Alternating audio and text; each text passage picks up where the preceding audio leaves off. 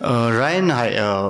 The fielding was a bit of a letdown today. You guys dropped 3 to 4 crucial catches at a very important juncture where you guys could have actually turned the tables around, because it was around 55 at 10 over mark, and then dropping Wasim, I think, 2 times, and the other fellow once, and some catches here and there. So probably I think fielding was a bit of a concern today, I guess. Yeah, Made the difference. again, it's spot on. You're right, 55 of the first 10, and they score 125 of the last 10. So it could have been different if we'd taken our chances. You don't give good players chances, and it's hurt us again. It's not the first time either. We dropped catches against these guys last time. We obviously lost off the last ball.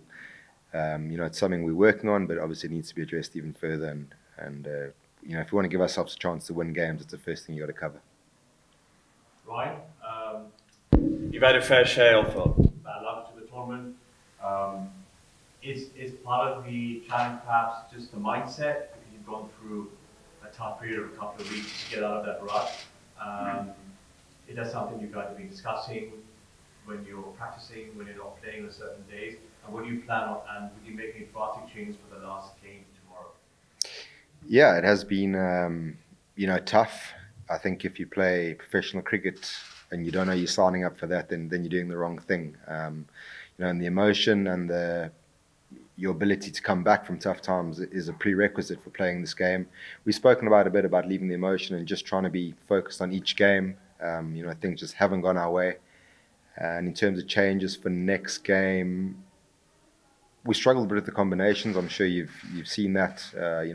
Not being able to pick a full contingent of overseas bowlers. So there's not too much we can do. But every time it feels like one of the batters are doing something, the other guys are having a struggling day. So then it also makes it difficult to leave anyone out, because they've all got runs at certain stages, and we feel like they can all get runs. But yeah, maybe it is time to freshen up for the last game and start looking forward and see exactly what we do have in the sheds. And besides that win, it's all be nice to shake up the third and fourth to qualify. If you win tomorrow, that'd be nice to leave your mark on that.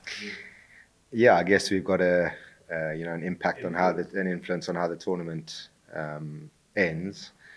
Certainly not the reason you play. We weren't looking forward to playing the last game to try and knock someone out.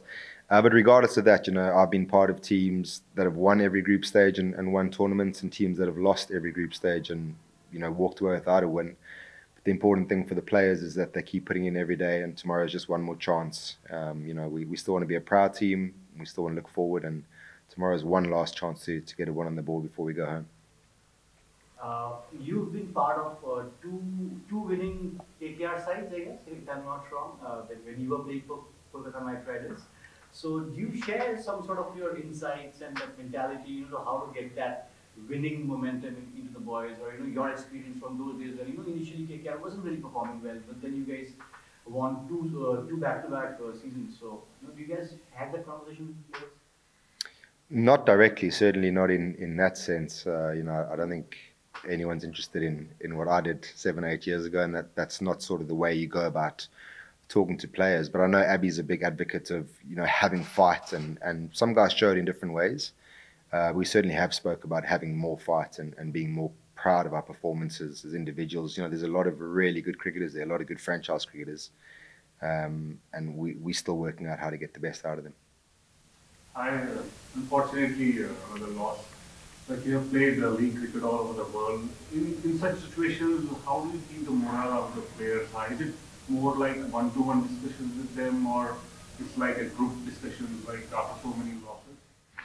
It's a bit of both. Ideally you want the guys driving the conversations and coming to you. There's certainly no lack of effort and guys are wanting to do well. And look, no one's laughing and joking. The guys are disappointed, obviously. But yeah, that especially in franchise cricket, where you come together for very short periods of time, that drive has to come internally, and we can only facilitate that. But yes, of course, we're talking to the players and making sure that they're still focused on the task and trying to get better, trying to put a bean in the jar every time we train and every time we get together. Also, in franchise cricket, the amount of money being involved, is the pressure more because you played international also and franchise cricket also? Probably.